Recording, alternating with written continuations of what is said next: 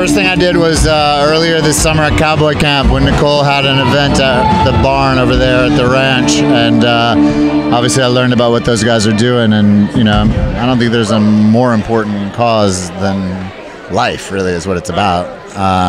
So I love what Nicole and Taylor are doing, and how they're, it's interesting. I heard someone say Taylor's got 3 different things he's supporting, and this is the main one. So, it's his wife and him pouring their souls into it, and their money, and all of us trying to just support. Yeah, it's a great cause, and every year they've been here for many years, and it's always a good show. Being part of Yellowstone, bringing it in there, and doing cowboy stuff, how's that for you? Well, I'm pretty excited tonight because I get to go out and show a horse, do this cutting thing that I'm just learning how to do. I've been on a horse on and off my whole life, but I've never cut before. And I tell you, the last couple of days, it's like instantly addictive.